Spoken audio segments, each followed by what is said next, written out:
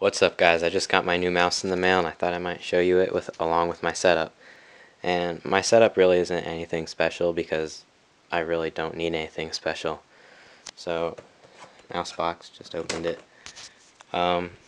Here's Xbox with all my games, controller, HD PVR, television, bed, computer, mouse, keyboard, trackpad, iPod, phone would usually be here, wallet, and that's pretty much it. Oh, and this is my old mouse that would double click all the time, and it's really a piece of crap, so that's honestly the only reason I got the new mouse. So yeah, hope you guys enjoyed.